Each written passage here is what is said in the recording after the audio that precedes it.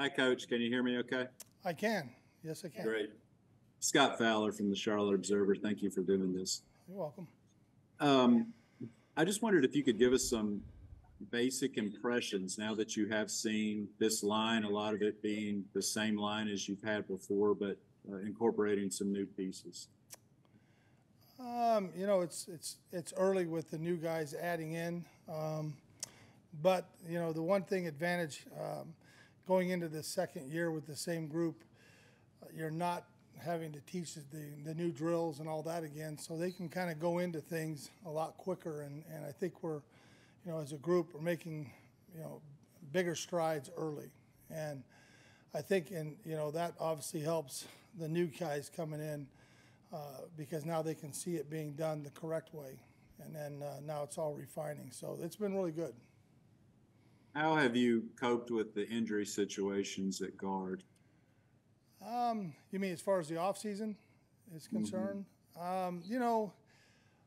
Really for me, the way I cope with it is once it happens and the guys are all right and they've gotten fixed up, and you move on from that standpoint. So I've moved on, a couple days after they each got fixed up, and just move ahead. So it doesn't change anything as far as the workload and that stuff.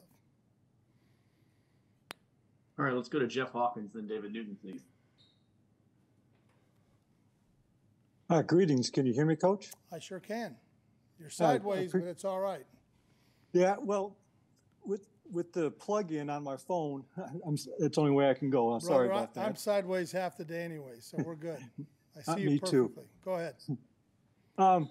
There's an intriguing young prospect you brought in, B.J. Young, the first one from Quincy to ever sign with an NFL team, and 84-inch wingspan.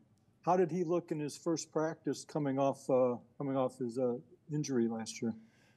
Actually, he's not able to practice yet. He hasn't been cleared, so I have not seen him in live action yet. But certainly watching his tape, and he came and visited us, and he's a very sharp, intelligent guy that, like you said, has physical measurables that are really, really good. So we're excited whenever he gets cleared to be able to go out there and put it out on the grass. I did read from the St. Louis media that he came in last Friday to get his medicals cleared. Is he just not able to go yet, or do you expect him sometime soon? They just tell us if he's cleared for participation or not, and so we go by that, and that's how it works. Okay, thanks a lot, Coach. You bet.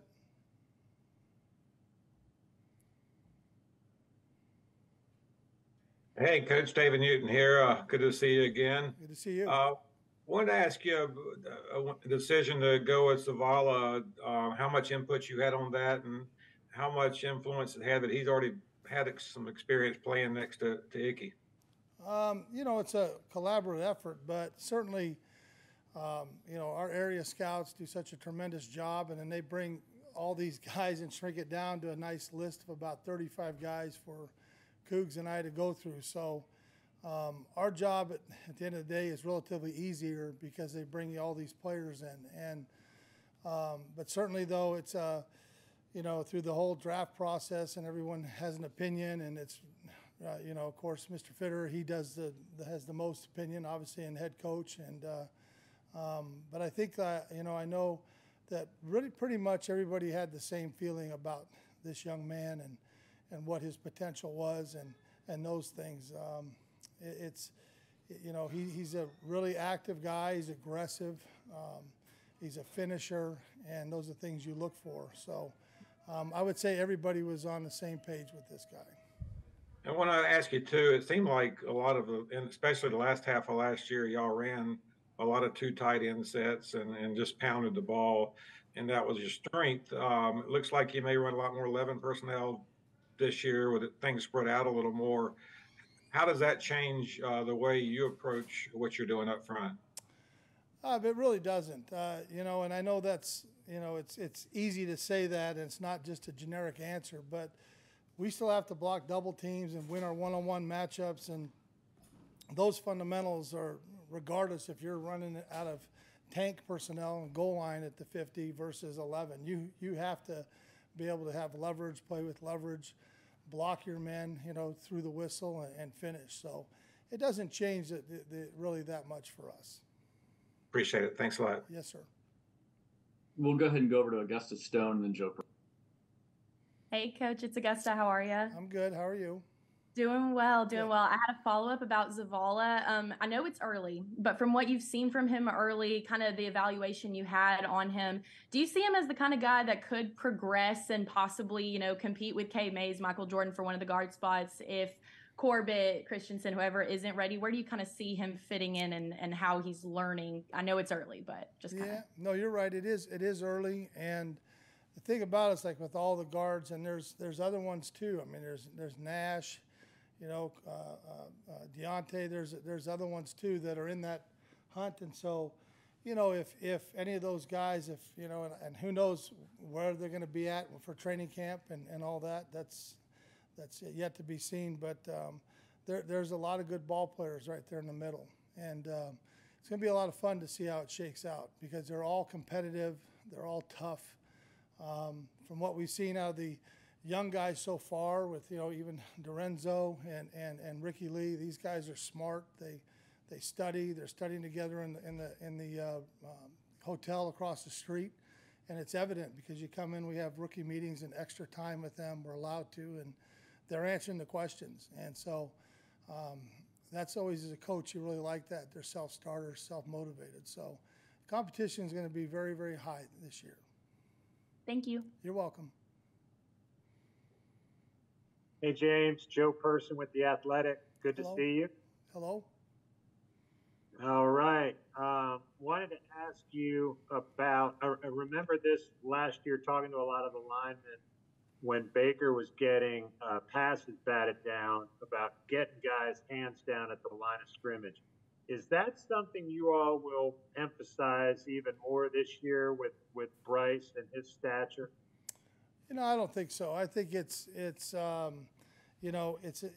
emphasize getting the hands down, whether you have. I mean, I remember a couple of years ago when I was with the Chargers, and Justin had a few batted downs, and it was because we weren't clearing out spots for him, and so it really doesn't make any difference. We're going to pass block, create space, and keep our guys at the line of scrimmage, and that's our job to do. So it's not going to be any emphasized any more or less than it has any year.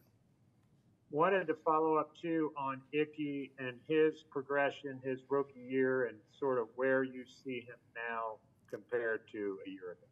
Boy, he's really grown, and I tell you, and I know he wouldn't mind me saying this, but he had, the big thing out of him. They're such run-oriented and jump setting at NC State, and teaching him how to vertical pass set, how to pass set at this level. He struggled for a few weeks, quite all the way about the middle of training camp, and then he kind of started figuring things out. But he is so far ahead of where he was last year, and it's a testament to him. He's done work in the offseason before coming back and being in this environment with phase 1, phase 2. He's setting on the line. He's fluid.